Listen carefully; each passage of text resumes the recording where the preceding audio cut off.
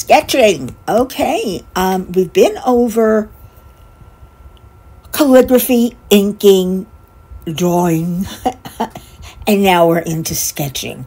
More pencils. This one is called Peppermint. This is how I sketch when I'm sketching. I use multiple. But if I wanted to make this, but I want the lines to show like you do in a coloring book, I would add another layer and use a different pen, which was the one that we saw, strokes. The drawing pen, I would single stroke, no, that's the wrong one. Where's my studio pen? Ah, there it is. I would use single strokes. You know, better. And use my sketch as a blueprint. Now, I'm not very good at this. And you can always make it really straight if you wanted to. Let's see what kind of roof we have. Ooh, we have a flat roof.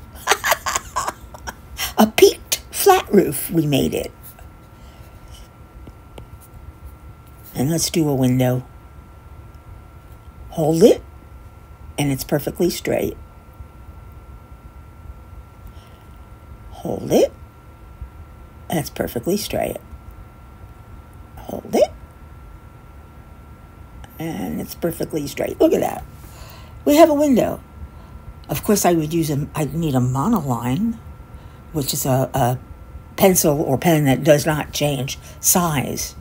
But now, when we get rid of the sketch, we have just the outline. And this is what you would start working, adding layers and doing painting. Because by adding a layer and choosing a different color, and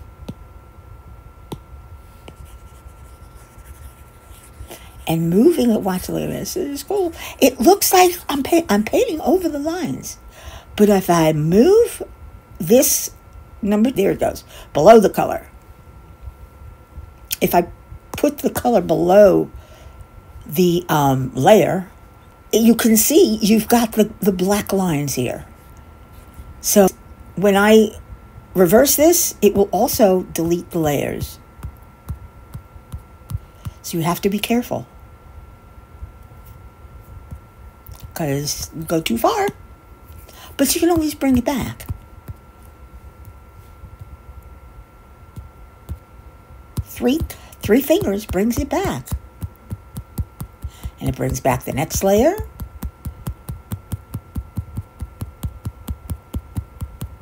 And the next layer, as you can see, where I moved it. Now, if I were doing this, I would use my eraser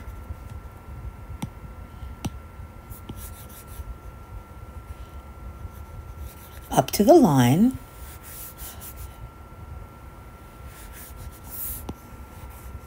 rather than start drawing and painting within lines. It's so much easier to do coloring here.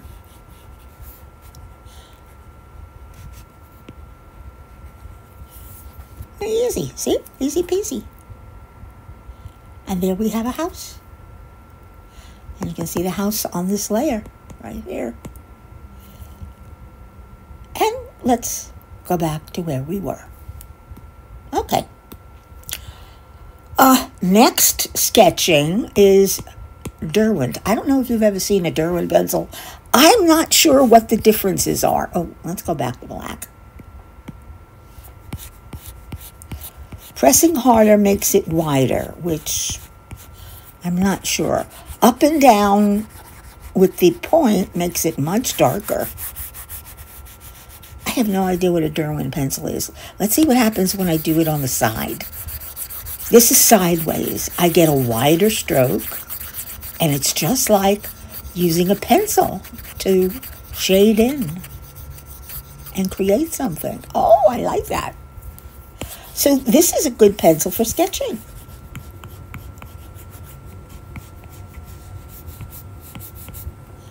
I know I make lots of, I love making circles though, especially when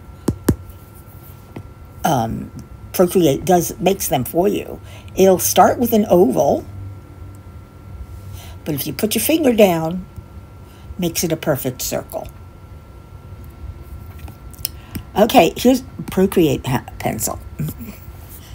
Okay, this is a straight up and down, consistent size with pressure, light pressure, same color, sideways.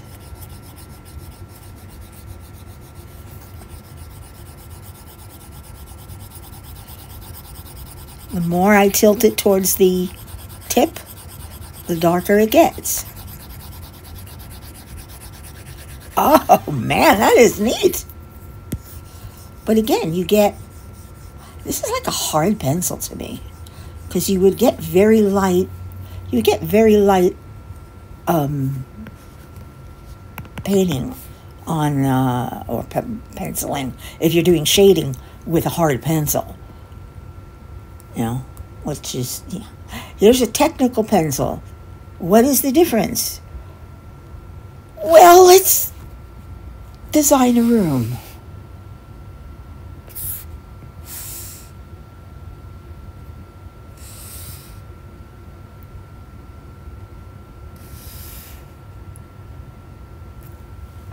Isn't that nice?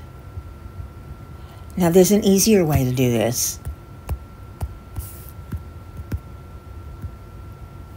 If I just draw a square, hold my pen, it makes a square. But unless you draw it perfectly, wait, I think, let's try this again. Square,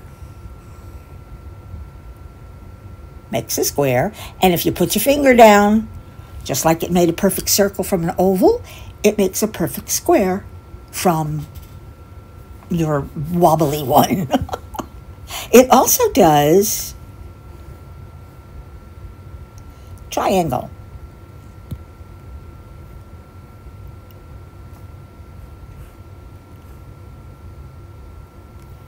Perfect triangle. Nice. Very nice. Okay, so we see what, let's make a couch. Let's make a little kitchen here.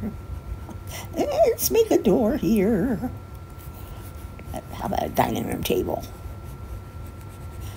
This is similar to the layout I had. Let's make some sliding glass doors right here and a bit of a patio. And we have a bedroom out here with a door right here. Whatever. I guess this is what you would use a technical pencil for. It's very thin. Even when it goes up to 100%, it's still very thin. And monochrome, which is why they call them, what is it, monopole? Whatever, I don't know. Here's an HB. I used to know this when I was a kid. An HB pencil is a hard pencil with a little, like a semi-hard pencil. You can see it's got sideways.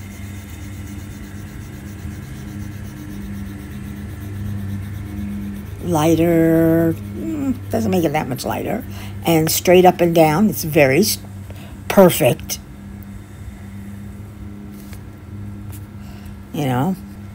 So straight up and down, even at its largest, it's very thin.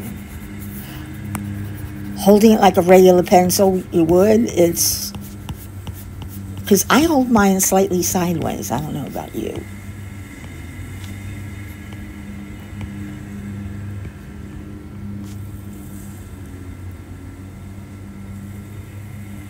Yeah.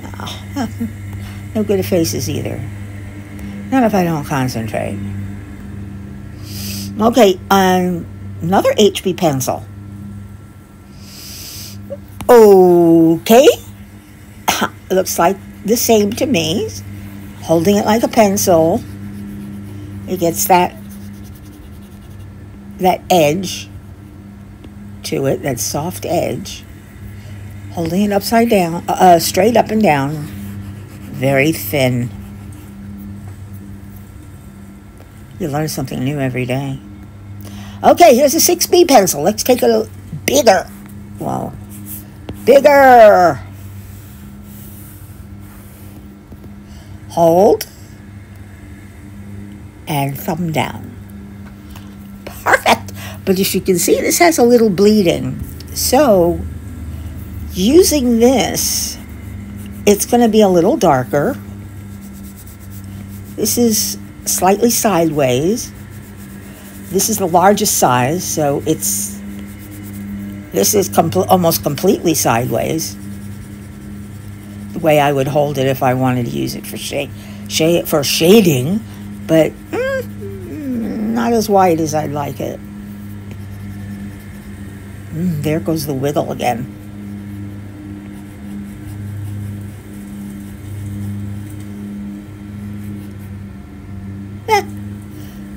We've seen it. It's dark and straight when you want it. It does have a little bit of texture along the side.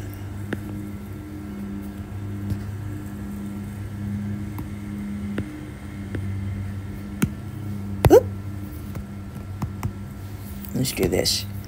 As you can see, it has a little bit of texture, but you hold it hard and directly up and down. That's not what I wanted to do. I wanted to do that, an arrow, and show you how dark it can get, and show you how light it can get on one stroke. So, again, it's different. For those of you who are into pencil drawings, I'm not, but I've seen some wonderful ones. I wish I could do things like that. I did do that sketch of Gizmo, which I'll show you in a minute, but that took a long time. And I cheated. I used a picture as reference. Here we got another one. What is this one? Another 6B. I have two 6Bs. It's about the same. It's a little bigger, fatter, I think. Don't you?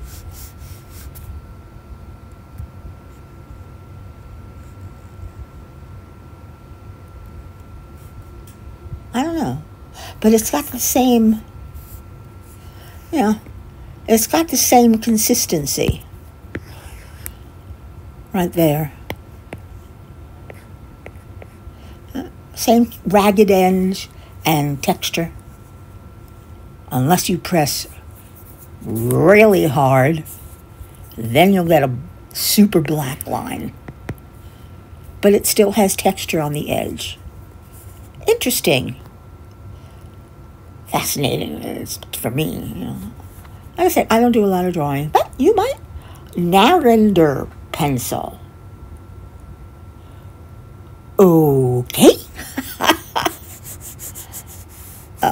Not sure what a Narender pencil is. This is at the biggest. Sideways, okay. Light pressure. It stays thin. Pressure does not change the size. Let's take a look at it. It too has a texture to it. And it can get really thin. But I don't see where it can go super dark. It'll go super dark in some areas. Down there. But you have to press hard to get super dark. Nice. Okay. If you need a really thin pencil to do cross-hatching with. This is your pencil for use, because that's thin. All right. Now we have a soft pastel pencil. I'm not sure what that is. It looks like it's a soft pastel on canvas. Let's pick a color.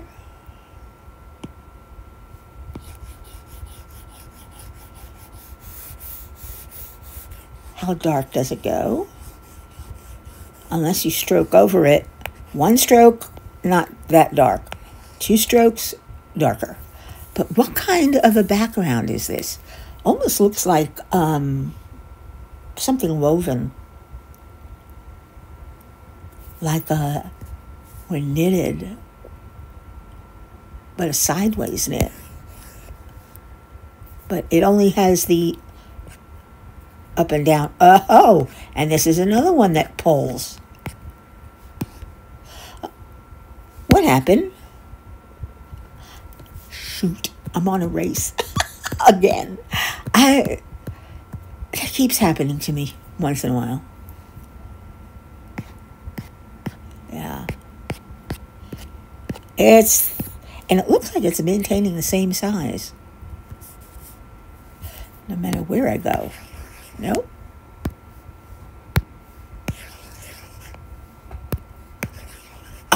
That's big. So if you wanted to cover the entire canvas, you wanted to make a texture for the entire, there you go. There's a nice background. Does look like knitted, like a knit. And there's your entire background, if you want. Let's go next is oil pastel. I'm not sure what an oil pastel is. Let's lower the opacity. It doesn't make that much of a difference. Very oily. Let's see how big it gets. Ah! Look at that. We've got another texture here. This one, it looks like the same knit, but sideways. And apparently, you can't get it, it gets too watery at the edges, or too oily, to do this in one stroke. You're going to get the light up here. Look at that. This is pressing very hard. I wonder if it will, now just brushes over it. Doesn't blend. Okay. Well, let me take a look. And last one is an artist's crayon. Okay. Too big. But it does look like a crayon.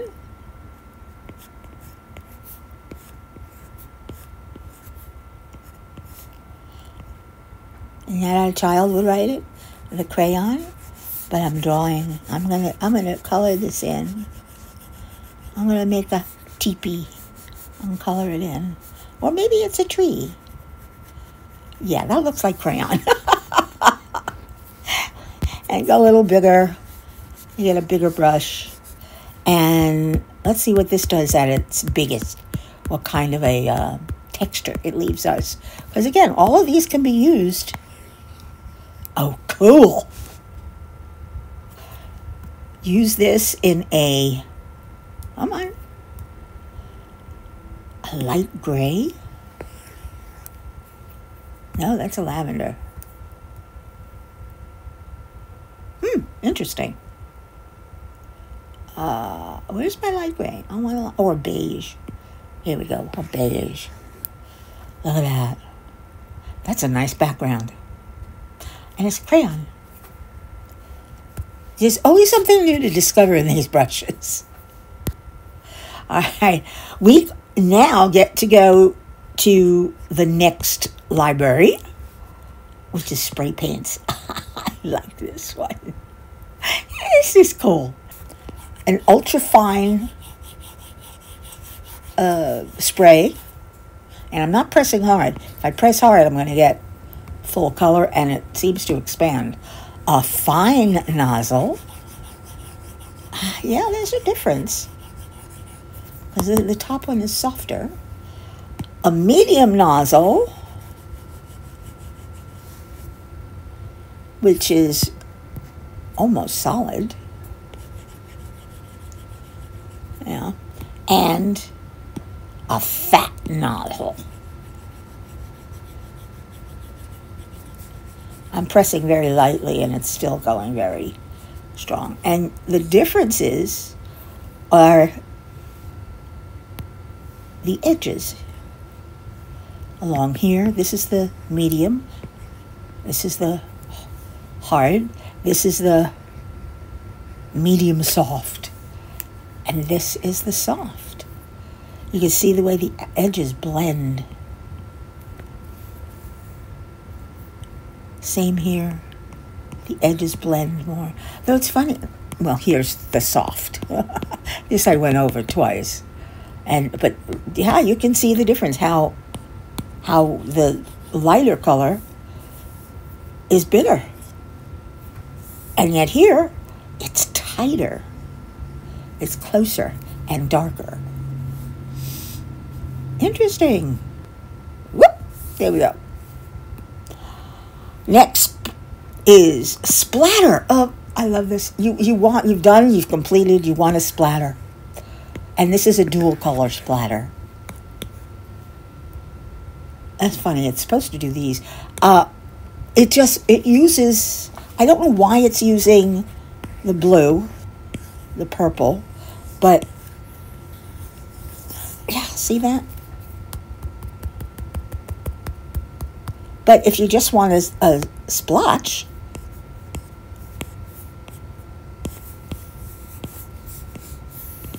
and it doesn't look, it looks like you actually drop paint all over your painting, which a lot of artists do. It's a look. Here are flicks. Okay, that's what flicks are. Flicks are little round.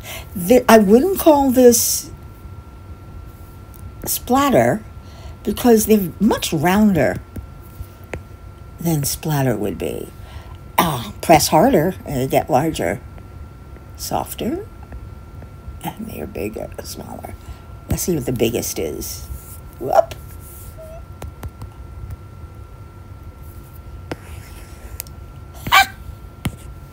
Cute. Could use that for a background somewhere. Maybe a dress. Very nice, very nice. I like that. That's cool. This is a burst, and I would call this more of a stamp. Because, yeah, it doesn't, it's not it's not a brush. It doesn't go from, right into the other one. It makes separate little stamps. So I would use this as a stamp.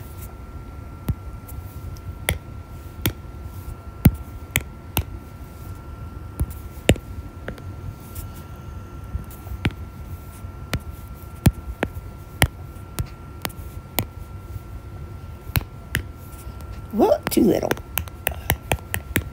Little dots. Even smaller. And bigger. And whatever. You want dotted, dots long. But it's a splat. Because, yeah. It's... because these are spray paints. And that's how a splat on a spray paint would work. But what if you're painting on a wall. You get a splat and a drip.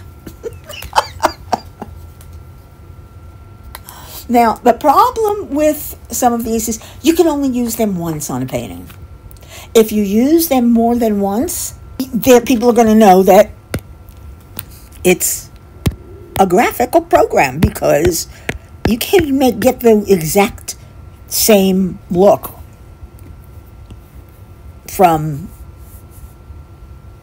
regular real paint, real spray paint. So you'd have to go and find, you can use this once, but you'd have to go and find other brushes to use out there. There are a lot of free ones, and you can buy them too. I hope you enjoyed that. I know I did, and I learned a lot. There are more brushes to show you, another 2 libraries that come with Procreate. Yeah. And they're a little interesting. So we'll go through those in the next video. And after that, I will be showing you the brushes that I have purchased or downloaded for free. And there are a lot of them. But I'm going to show you the fun ones. The ones that I think are a little funky and interesting. So, until the next time, arrivederci.